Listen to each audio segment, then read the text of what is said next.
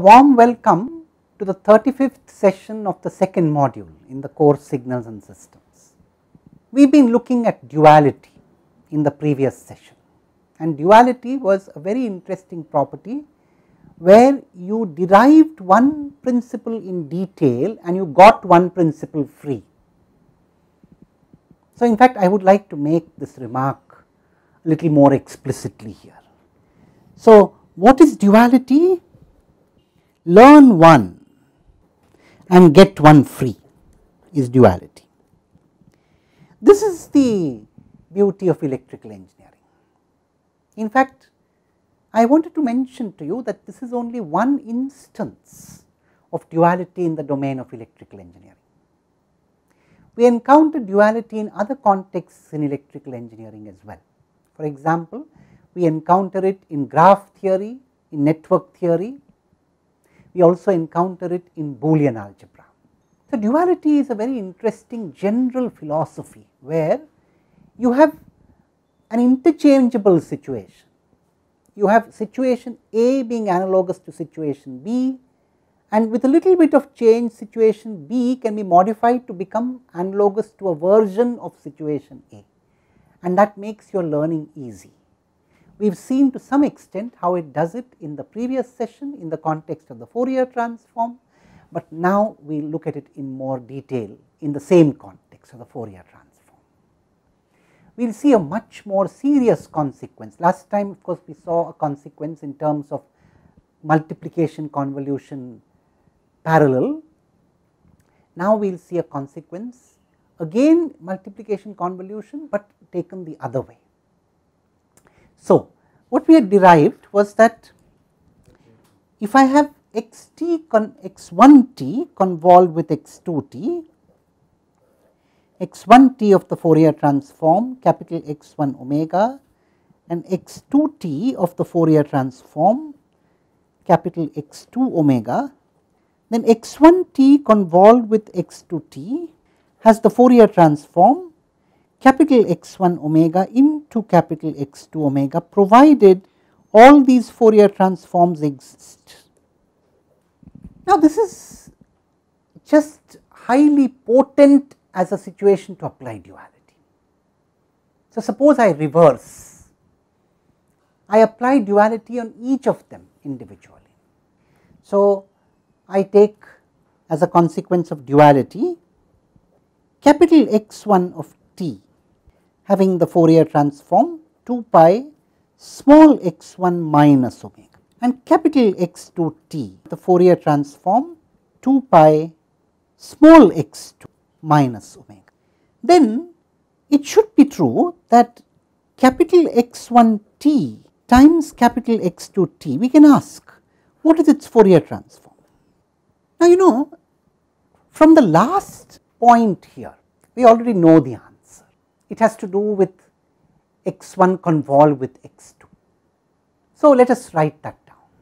So, take the last expression that you had here, use duality on this, and I will write it on the next page. Capital X1t, capital X2 should have the Fourier transform small x1 convolved with small x2 evaluated at minus omega and of course multiplied by 2 pi.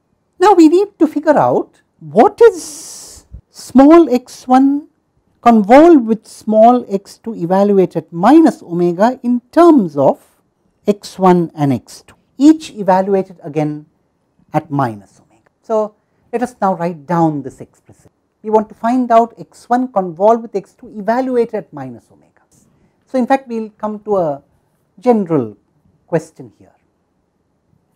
Let me take x1t convolved with x2t first and replace t by omega as we should be doing here. So, that is x1 lambda times x2 capital omega minus lambda d lambda, and suppose you were to convolve x1 minus omega with x2 minus omega, what would it give you? It would be essentially x1 minus lambda Well, x2, now you need to evaluate at omega, all right. So, x2 omega, you have, so let us put, so if we get confused here, let us put x2 minus omega equal to x3 omega. So, we should write x3 here first, let us do that. So, instead of x2 let us write x3 and then we will write x2.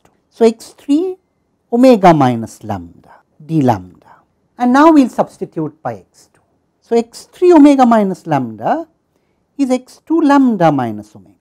Now, let us do the trick of replacing minus omega by some other variable. So, let us write this down clearly first. x1 minus omega convolved with x2 minus omega is essentially integral as shown here. So, x1 minus omega, I am repeating here, x1 minus omega convolved with x2 minus omega is essentially an integral x1 minus lambda x2 lambda minus omega d lambda. Put minus lambda is some alpha. So, of course, as usual minus d lambda is d alpha.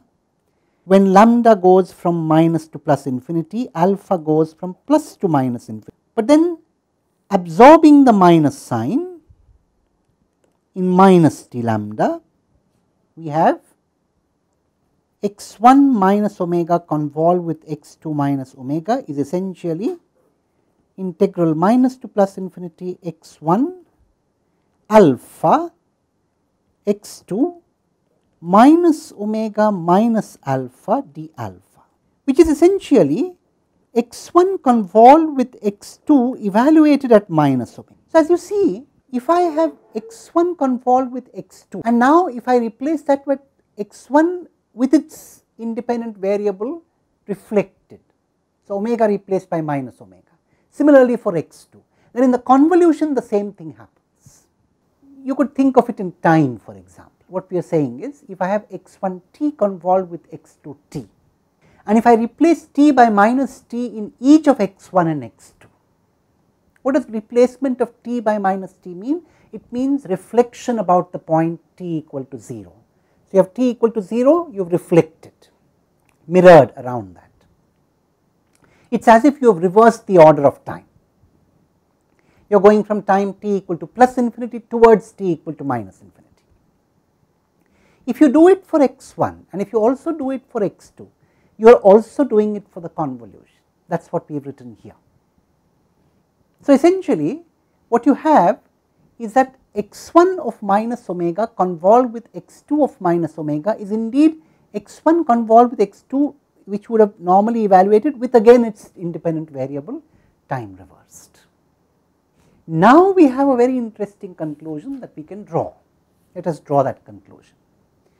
So, what we have seen so far is that capital X1 of t has the Fourier transform 2 pi small x1 minus omega, and capital X2 of t has the Fourier transform 2 pi small x2 evaluated minus omega.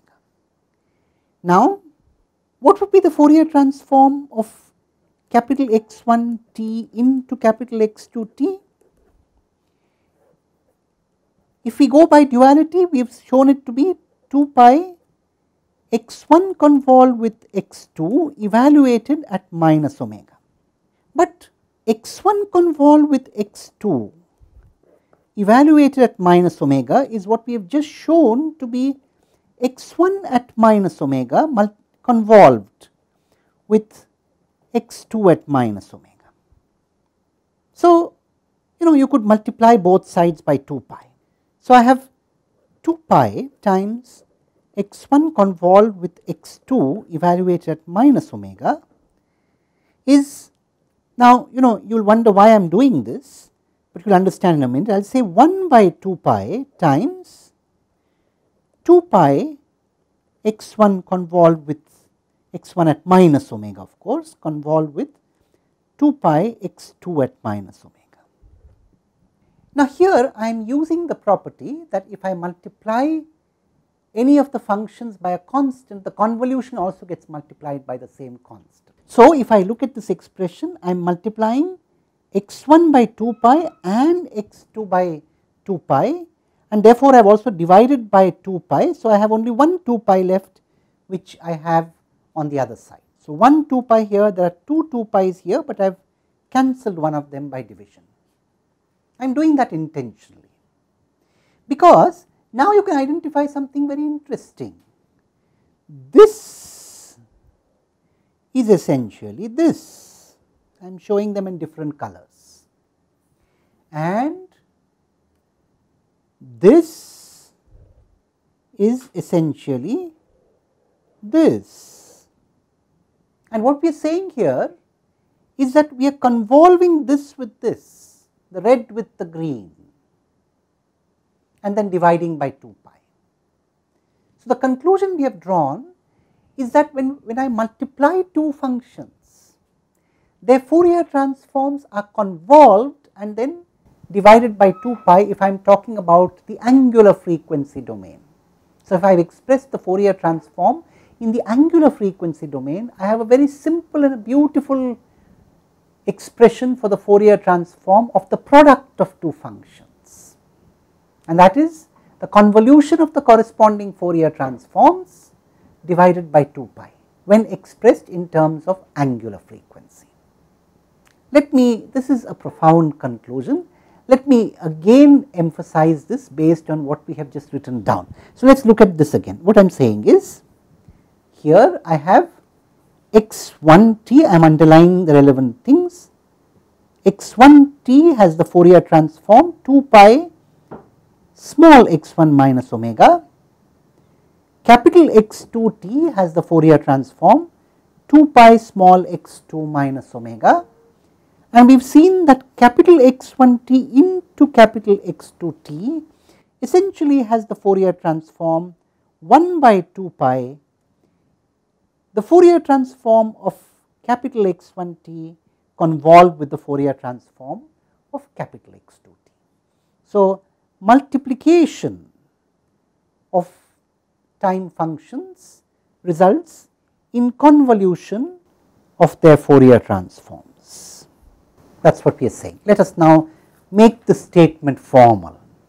Theorem: if say y1t has the Fourier transform capital Y1 omega and y2t has the Fourier transform capital Y2 omega, then y1t into y2t has the Fourier transform 1 by 2 pi y1 convolved with y2 evaluated at, which can be written as follows: minus infinity to plus infinity integrated what you see in the integrand and the element of integration, capital Y1 lambda, capital Y2 omega minus lambda d lambda integrated over all lambda. Now, provided this is of course provided all the Fourier transforms exist, all these transforms exist. We have to keep putting that condition, because we are not always confident that those Fourier transforms would exist. But if they do, essentially we have said that multiplication in the time domain translates to convolution in the Fourier domain, a beautiful second consequence of duality. We will see more in the next session. Thank you.